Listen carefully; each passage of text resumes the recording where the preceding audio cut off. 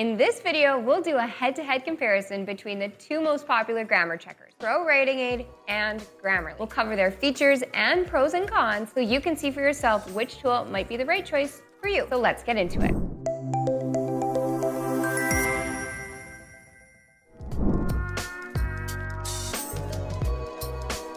Grammarly has a huge database, going over 16 billion web pages. It not only shows you where you made your mistakes, but it also tells you how you can improve your writing. They also give you an overall score by comparing all the content that they found online.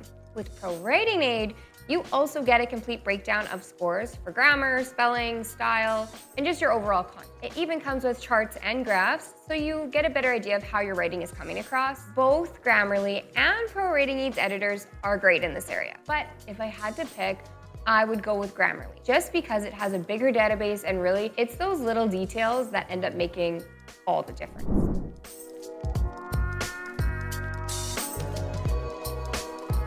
There are free options with both ProWritingAid and Grammarly, but ProWritingAid's free plan only lets you check 500 words at a time, and you get 19 reports. Even Grammarly's free version has its limitations, but you get a lot more out of it. You can even install the Chrome extension. Both paid plans are at the top of their game, and they have apps for pretty much any of your devices to use on, but only ProWritingAid lets you integrate with Scrivener, which is a screenwriting and book writing app. Grammarly Premium has a limit of 150,000 words per month, which is pretty high, whereas ProWritingAid has unlimited checks for premium users. Once again, it is a tight race, but the free version for Grammarly is the best choice. But for the paid version, you might be better off going with ProWritingAid.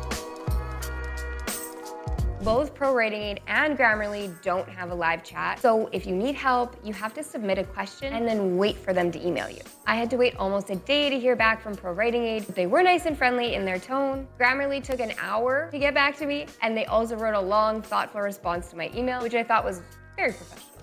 ProWritingAid's customer service wasn't bad, but if you're in a hurry and you need help right away, you can trust Grammarly to be a bit faster in helping you out. This is not really much of a contest. Both Grammarly and ProWritingAid only use English, so this might not be the best choice for multilingual users. To check for grammar in multiple languages, you could try White Smoke or Ginger instead.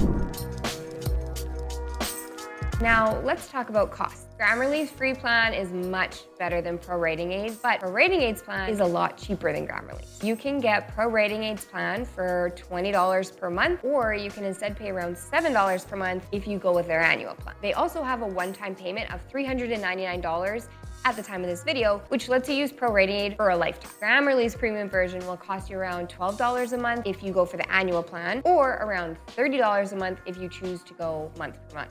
For Grammarly Business, you're looking around $12.50 a month for an annual subscription. So if you're looking for a cheaper option, ProWritingAid is clearly the winner. If you use the link in our bio, you can get 20% off both Grammarly and ProWritingAid. Now, for the moment of truth, which one is the best grammar checker?